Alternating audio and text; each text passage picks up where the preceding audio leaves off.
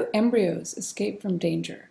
We studied this with red-eyed tree frogs. These frogs lay their eggs on plants over tropical ponds, where many of them are attacked by snakes. The embryos can hatch themselves rapidly and prematurely to escape.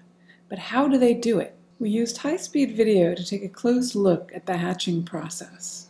Most embryos performed a distinctive shaking just before the membrane ruptured. Some did not touch the membrane with their snout while shaking, and some also gaped open their mouths. Moments later, we saw a leak form just in front of the embryo's snout. We hypothesized that embryos made a hole in the membrane by releasing enzymes from their snout.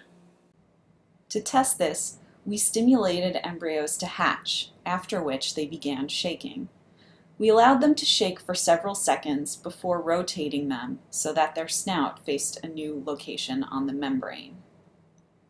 We observed that the rupture still formed at the original location of the embryo's snout, as evidenced by leaking of fluid. We then used scanning electron microscopy to look for hatching glands, and found them densely concentrated on the snout. They are large cells that appear recessed among the epithelial cells, and they have short microvilli.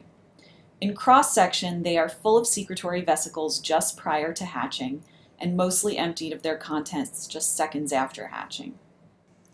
This rapid, highly localized enzyme release allows red-eyed tree frog embryos to hatch at a moment's notice across a broad developmental period.